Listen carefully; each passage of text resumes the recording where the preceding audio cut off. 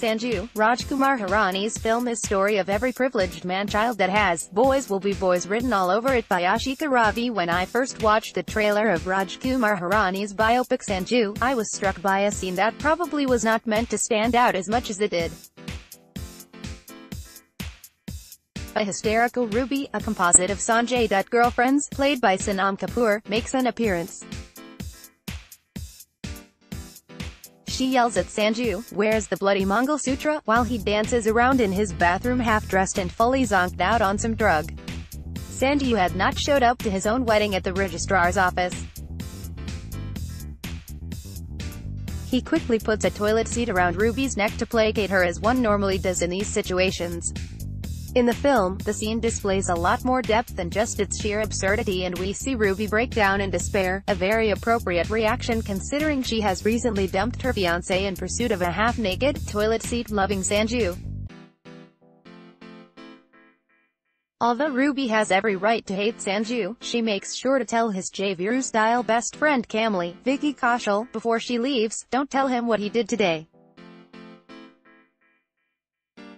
He'll be very hurt." And honestly, that sums up every character's reaction to the train wreck that Sanju proudly calls his life.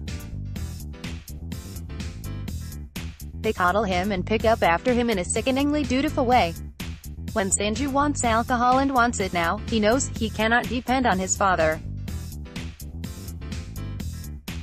This gives birth to the line that should appear on every Father's Day WhatsApp forward, "Oh be daddy log hain dunia mine." And he really proceeds to live that out with conviction, finding daddies or high friends in high places, unintended, to take care of his varying needs at every juncture. Despite this, while the caricature Delhi boy motto is "Jaan nahi mera baap khan hai," Sanju's is "Dad ko mat patana," famously uttered when he is snorting lines of cocaine at a strip club. His journey from Pomeranian to Alsatian, as he describes it, it is hardly a journey, but rather an exercise in how to be a bad boy while deflecting the blame entirely onto the media. There is even a song during the end credits where the real Sanjay and Ranbir Kapoor tear up newspapers and complain about tabloids. Why do we hate the bad boy trope? Let us recap. The UG of Bollywood, based on consistency and impact alone, has to be Salu Bhai. Notice how all the bad boys acquire diminutive nicknames that remind us of sons and brothers. From the infamous Black Buck case in 1998 to domestic violence and manslaughter, he really has done it all.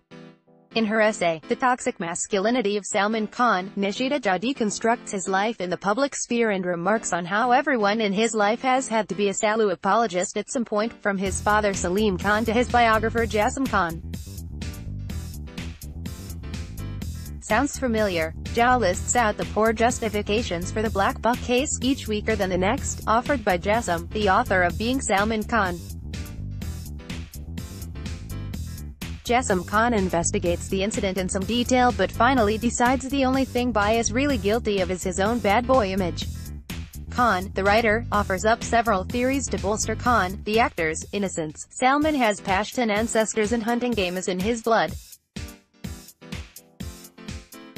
The authorities wanted to make an example out of Salman and went after him with more enthusiasm than they had for an average poacher. The press blew up the story only because 3 of the 5 celebrities in the car were Muslim. Salman was actually tricked into poaching animals by a racket of wily tour guides and locals. Everyone is to blame but Salu. The same boy led astray trope powers the Hirani movie. Sanjay's history of drug abuse, violence and underworld connections lend themselves perfectly to this biopic, whose sole intention is to evoke sympathy for what are really only the consequences of his own teenage rebellion that continues well into adulthood. To jog your memory, he was arrested in 1993 under the Terrorist and Disruptive Activities Prevention Act and the Arms Act in connection with the 1993 Bombay blasts for illegal possession of a 9mm pistol and an AK-56 rifle. No character in this film, least of all Sunil Dutt, has any idea of the concept of tough love. They just take care of this muscly man-child who flounders in the face of the consequences of his actions, even as he makes mistake after mistake. Sanju gets high when he is supposed to watch his mom dying of cancer at the hospital, befriends gangsters and hoards rifles, but when the consequences so much as threaten to appear, he blubbers incoherently while his father runs from pillar to post, trying to bail his son out. No matter what trouble Sanju gets himself into, Kamli and Daddy calmly devise strategies to save him and resume singing old Hindi songs like nothing untoward has happened. What Jassim's biography of Salman and Sanju have in common is that they are both litanies of excuses for the bad behavior of these entitled superstars, which seems to extend to all the bratty sons of MLAs and VIPs who run over police personnel, and think they are protagonists in a Vijay movie. This lack of accountability and boys will be boys mentality is what allows movies like Sanju to be lapped up by audiences as a sob story when it could just as well be the diary of a privileged brat from South Delhi. Dutt's two ex-wives are notably absent and two children inexplicably appear in the last scene. His sisters have no screen time or presence. Third and current wife, Manyata Dutt, Dia Mirza, says at one point in the movie as if he needs any more encouragement, bad decisions make for good stories. Bumper sticker as narrative. So Bollywood loves bad boys, but what about the bad girls? Forget the fact that no female celebrities that we know of have ever dabbled in organized crime or domestic abuse, but even the notorious ones like Rocky Sawant, the guru who was named in a dowry harassment case, are never likely to be the subject matter of a touching biopic that celebrates both their chutzpah and their struggles. Anyone, forget India's answer to Walt Disney, Rajkumar Hirani, make a biopic about a 60-year-old female actor with a questionable redemption arc. As long as men are the primary players in the film industry, the assumption is that only violence and guns translate well onto screen. Female celebrities fall spectacularly short in that area. We must call out people who dedicate their time to documenting bad boys' behavior in the wild because of the trivialization of violence and crime. Recently, food writer Helen Rosner wrote about rereading now disgraced celebrity chef Mario Batali's profile by Bill Buford. He'd a touchstone for food writers of my generation, is packed with other anecdotes that now seem troubling. Visiting the book this week, I was appalled that my earlier self, reading Heat a decade ago, hadn't even registered them as reason for concern. Batali says to a waitress at the same meal, "It's not fair I have this view all to myself when you bend over. For dessert, would you take off your blouse for the others?" This among other anecdotes that the author and readers never lingered on before the multiple sexual harassment charges of 2017. At large, Hirani does for Sanjay Dutt what Bill Buford did for Batali. Like Sanju in his drug-induced haze, the film drifts in and out of coherence, glancing off issues of deeper significance and spending an insane amount of time on others that serve no other purpose but to stir our hearts aka manipulate our emotions.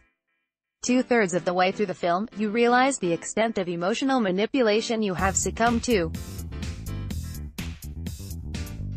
Hirani has picked out the incidents in Dutt's life that elicit the strongest emotional responses and highlights them in all their glory. For instance, when the toilet of Sanju's matchbox-sized jail floods and no one can hear his cries for help. Or when Sunil Dutt tells Sanju to hold his head high and wave goodbye to his gangster friends, he does so in what is set up to be a show of great defiance and filial love. But no one ever explains why he has multiple gangster friends in the first place and what he does for them. In an interview with Reuters, Hirani said that Sanju had a hidden social message. "We hope against hope that it was one advising society to not baby men who are perfectly capable of making sound decisions but choose not to, and to start holding them accountable to their mistakes instead. Instead, we suspect it is for people to feel better about the irresponsible man-babies they have left at home to escape into the cozy feels of a Hirani ever after." The Lady's Finger, TLF, is a leading online women's magazine. All images from YouTube. Updated date, July 2, 2018, 10:12 a.m. Tags.